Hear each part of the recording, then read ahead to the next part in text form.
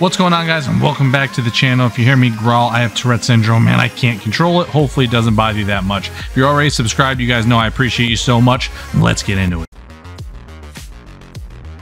This is your 2022 updated Season of the Plunder Divinity guide. This will take you through step by step. This will be the most comprehensive, concise, easiest possible guide for you to follow to be able to pick this up.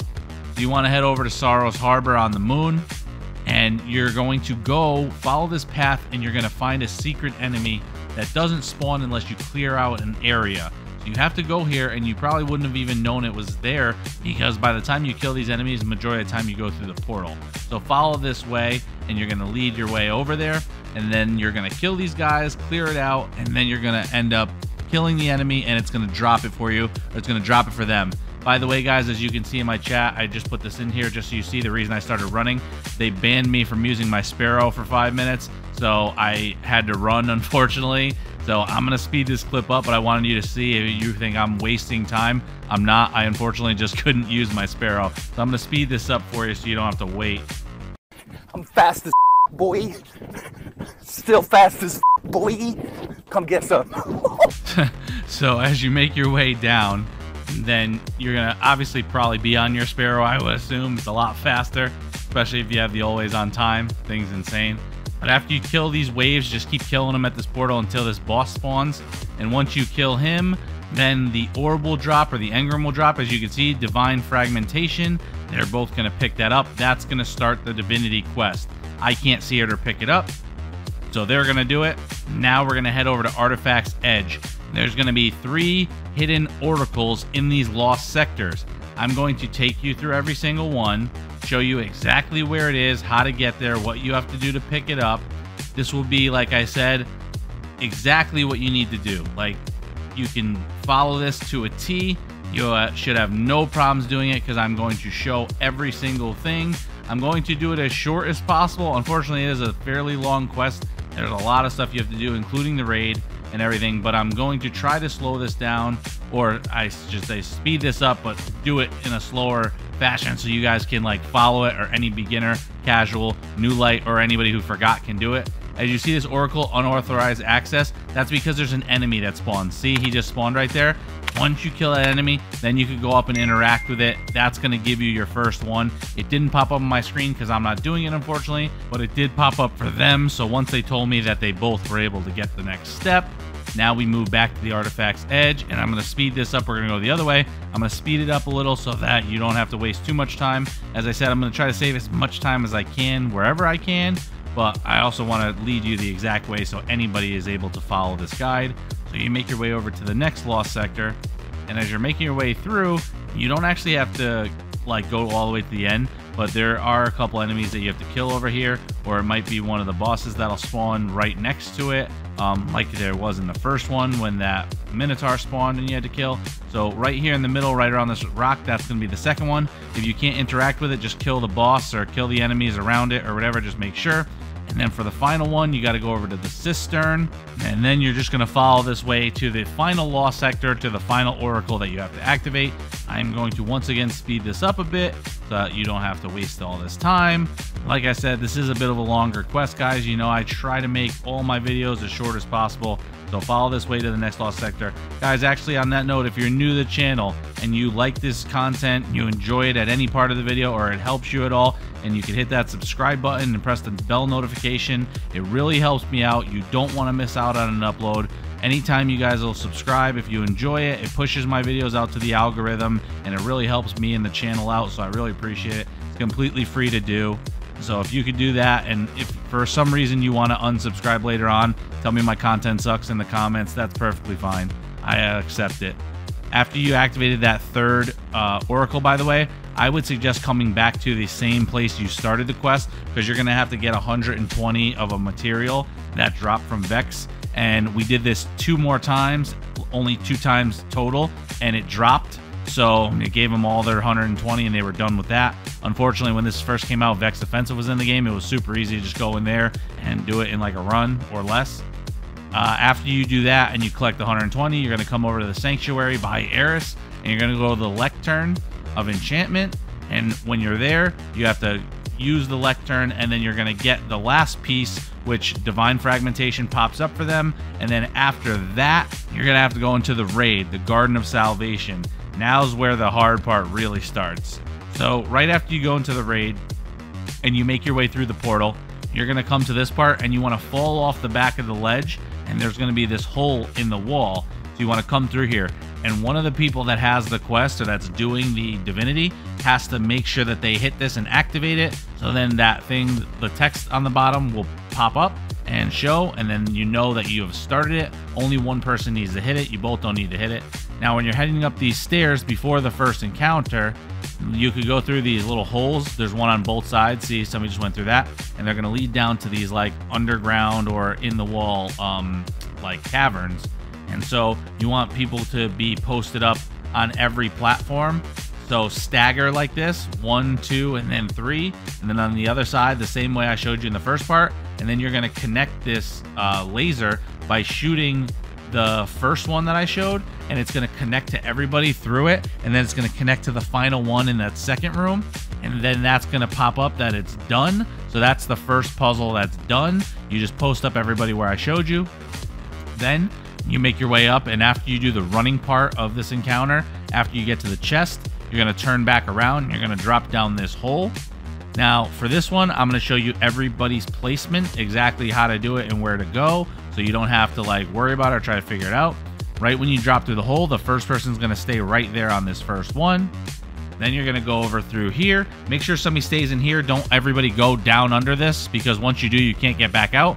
So one person's going to come in here, and then one's going to stay up there, and you're going to post him up right next to that hole in the wall. And then another person's going to go, after you posted up those 3 people, you're going to go around to the other side, and you're going to have somebody in this room now. You're going to post up through this hole, and you're also going to see that corner in the wall where he is. Like, you're going to have somebody else go on the other side of that so that it can connect through that wall, and then the other one can go through the circle hole in the wall. So this one's a little intricate, but you will get it. Then once you go here, you see you could have went outside, but instead of going outside, turn around, and you come over here, and you're going to have right next to this hole in the wall again. As you see, look, it matches with the gash in the wall, and then the circle hole. And then after that, that's the 5th person lined up. So you're going to run outside, and you're going to make your way to the final one, the one that actually starts the chain. And you're going to make your way as the 6th person. You're going to stand where I'm going to show you, and then you're going to shoot the box, and it's going to actually start the chain. And then all 6 people are going to get linked through all the walls, and then that's going to complete that puzzle. And then you're going to be on to the next one. This basically whole raid and this whole Divinity quest is just a bunch of puzzles like this. And, you know, some of them are kind of annoying, but they're not very difficult to do, especially if you just follow this guide. As you saw, everybody got connected because they all stayed where I put them, and then that's done with that. Next, once you come to this room, you're going to want to come to this tree, and you don't have to shatter skate like that, obviously. You can still get Divinity, but if you want to, you can. But you come to this tree, you just follow the pods around, and you make your way here. And then on this tree, basically, you're going to set it up like this. You're going to have 2 people stay at the top over here, right? And then you're going to have 2 people on the leaf over there, right there. And then you're going to have the last one over on the far side, right where he is. And then me, I'm going to drop down, I'm going to activate it. And you want to kind of get on this branch. You got to be careful because you see how close it is. If you get too close, it'll knock out. So you got to kind of inch your way to start it.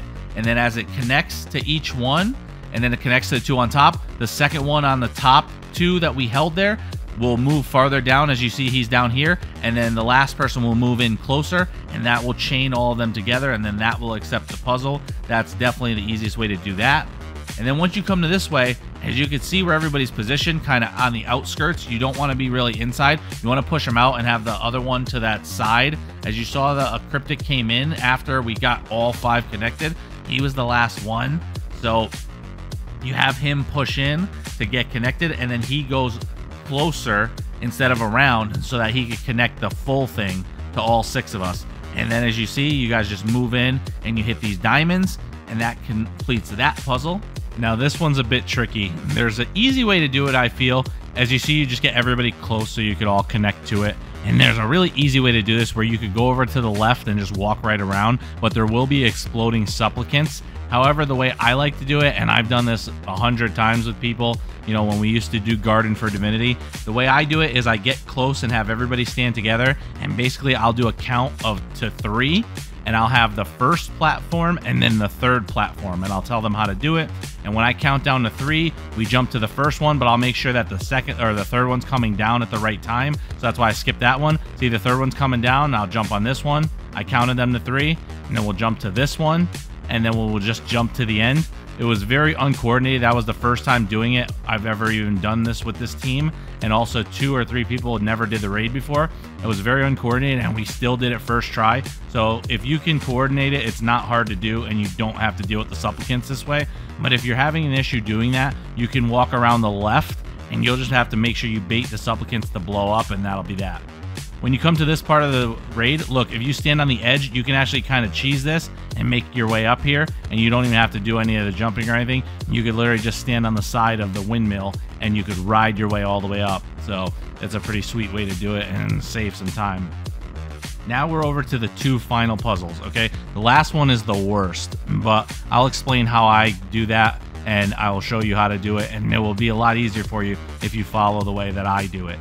Okay, for this one, it's pretty self-explanatory. As you see, there's no real turns or bends. It's pretty much just a straight line. Position everybody in a straight line from the box that I showed you over to here, and then you're gonna have somebody go up this tree, and then the final box that gets connected is gonna be right up here, and then you have the first person shoot it, and it's gonna go right down the straight line to me, and then I'm gonna hit the box. It's gonna be that. That's gonna be that last one, and then the final one. So I do it this way. These plates, 1, 2, 3, 4, 5, and 6. I would put the least experienced people on 1 and 6, okay? You're gonna line up in a line by your plate. So 1 is first in line, 2nd is second in line, 3rd is third in line, and so on.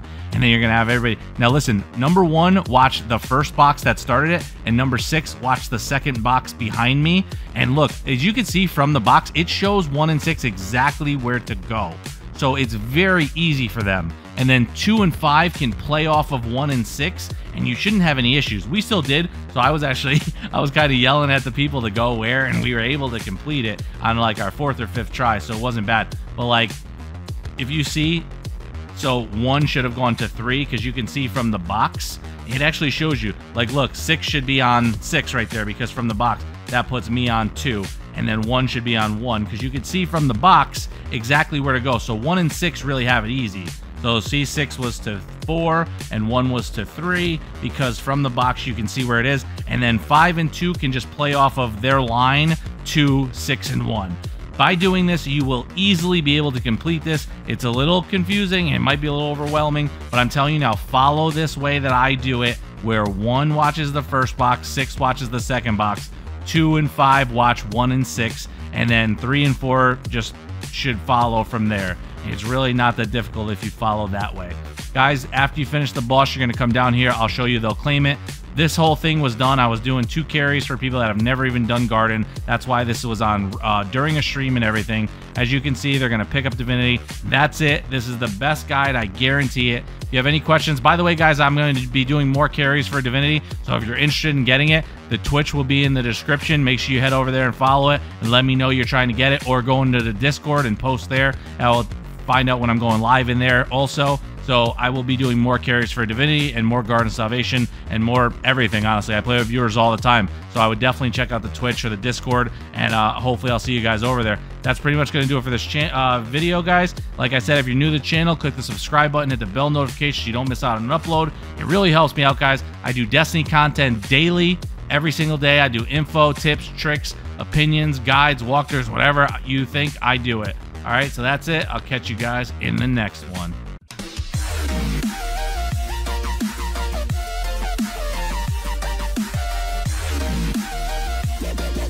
Like and subscribe.